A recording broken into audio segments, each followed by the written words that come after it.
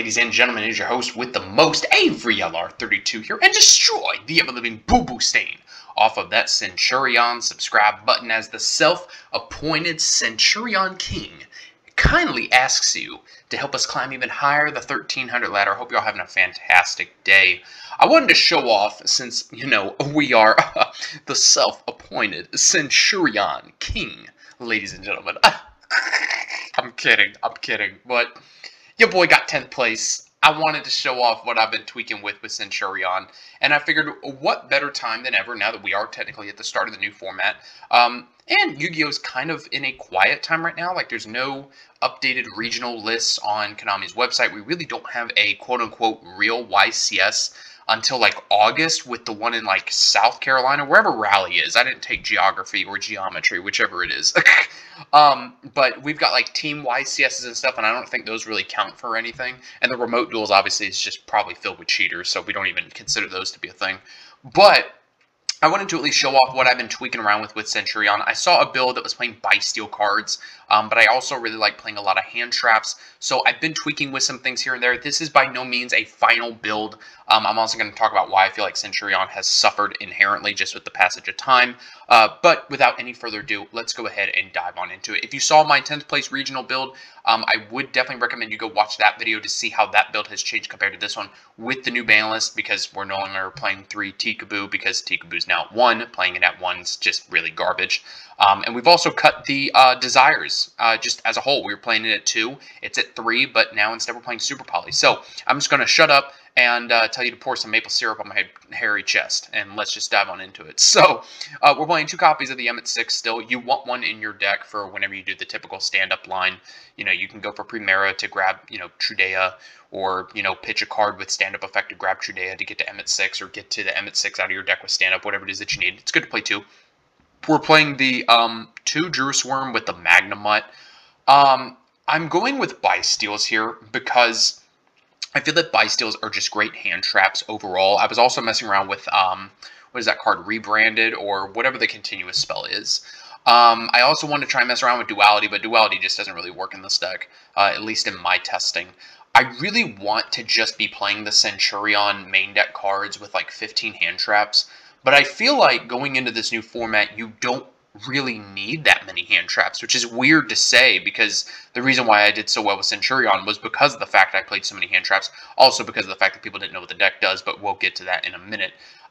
So I really am kind of conflicted on the buy-steals, because post-Phantom Nightmare, when we have both Phantom Nightmare and Maze of Millennia in circulation with Bonfire, Transaction Rollback, all that sexy stuff, I feel like the buy-steals are going to kind of just go under the radar, because everything's going to be all fire all the time, and obviously the buy-steals don't do a damn thing to fire.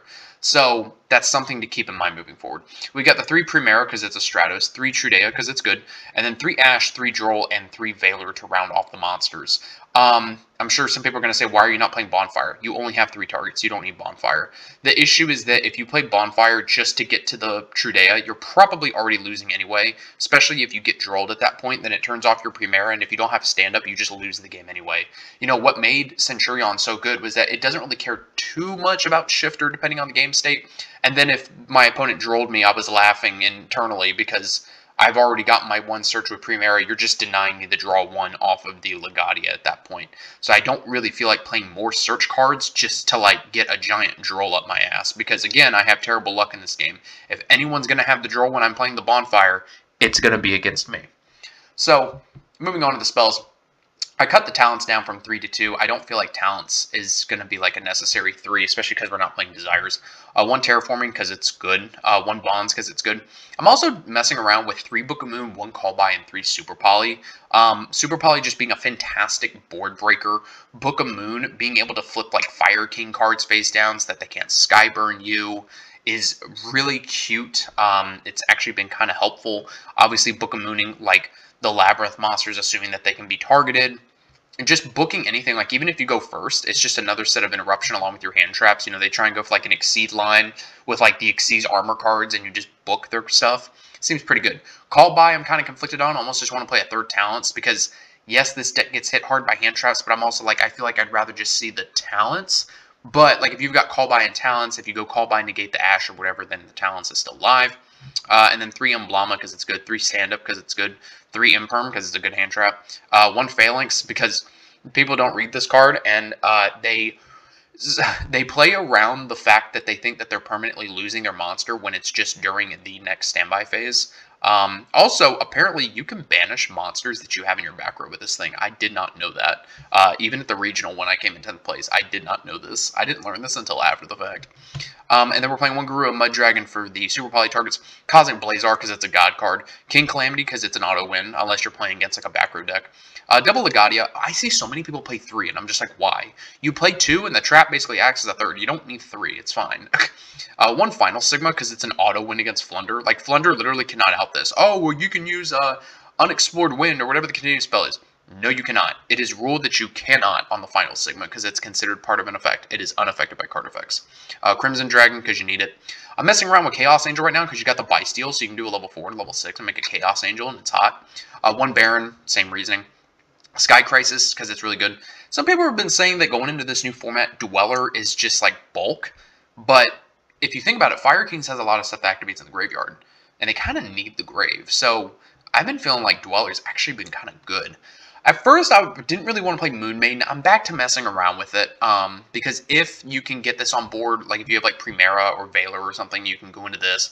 If you have another extender, then you can make a Little Knight and banish a card. So yeah, we're messing around with Dark, Little Knight, and Moon Maiden. For the side deck, I kind of just threw this together based on another deck profile I saw, if I'm just being honest. 3 Nib, 2 Pankratops, because Pankratops is better than Fenrir. I may even cut the Fenrirs down just because I'd rather see the Pankratops than the Fenrir. 3 Fenrir, 3 Ghost Bell, 1 Feather Duster, and then 3 Cosmic Cyclone. I really don't think you need Lightning Storm. You obviously want to be playing 40, so that's why I'm tempted to cut the Call by the Grave, just to get it down to 40, or maybe even cut an Emmet 6.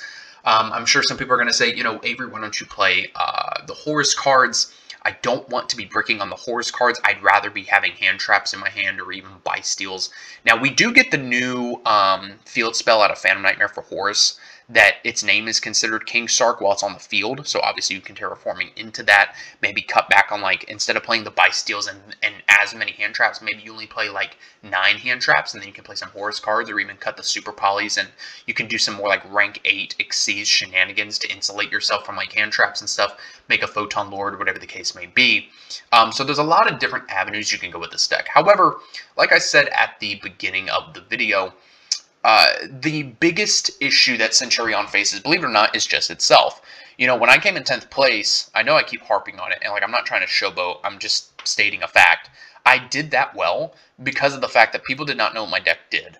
Outside of like, oh, you're a King Calamity turbo deck. Yes, but they also didn't know what my cards did. They just assumed that my deck was bad. Like, the majority of the people I played against were like, yeah, sorry, I don't know what your cards do. I wasn't expecting to play against this today. And I proceeded to do well because of it. People had to read Primera at that event. But now, and I kid you not, ever since I did that well at that regional, I've started a trend, at least in my local area here in Jacksonville, Florida. Like, I think it was like 5 or 6 people I saw picking up Centurion cards. It was really funny. And like, it was kind of like humbling, well, not humbling, but like it was honoring to me, because I'm like, wow, I started a trend. This is really cool. People were reaching out to me, asking me like if I was going to be selling my Centurion cards. End up selling them later. But at the time I was like, no, like I'm going to hold on to the deck.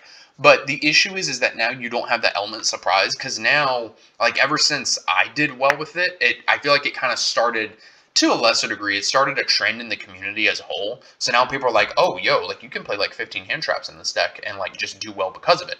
But now that people know what the deck does, that's inherently an issue for the deck, because now people are going to know, okay, if they go for Primera, we just Imperm or Ash it, it's going to be fine.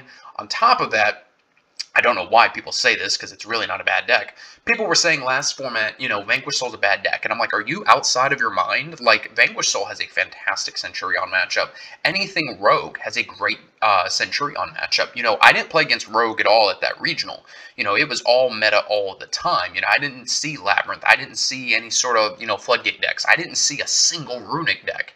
And Runic, it's not the toughest matchup in the world, but if you don't go first and they start milling you out, you're going to have a really hard time, pimp. So that is things that you need to keep in mind when playing this deck. That's why I think that maybe the horse cards are just the way to go with this, because you have the just raw physical attack power Unga Bunga Electric Boogaloo with the horse monsters making rank 8 exceeds instead of just relying on your hand traps through the sheer fact that people don't know what your deck does, and when they're just ending on a Little Knight, you can easily out that because you have enough gas as the Centurion player to play through a Little Knight. It's the hand traps that just take a crap on your day. So, guys, let me know what you think about this build down in the comments below. How can we make this better? I kind of want to play Centurion again in this format because Fire Kings, I'm a mid-range player. I don't think I'll be able to learn Fire Kings. I kind of want to play Rescue Ace, but I'm not seeing any good builds out there. And I kind of want to play Labyrinth, but again, I'm not seeing any good builds out there. Like, none of the builds I see on YouTube are playing Transaction Rollback, and if they are, they're OCG builds. So, like, no one's out here putting out good builds. Like, they're all on their Discord channels, like, cooking up some goo, I guess, and they don't want to share. So, guys, thank you for watching. Let me know what you think down in the comments below, and I will see you in the next video.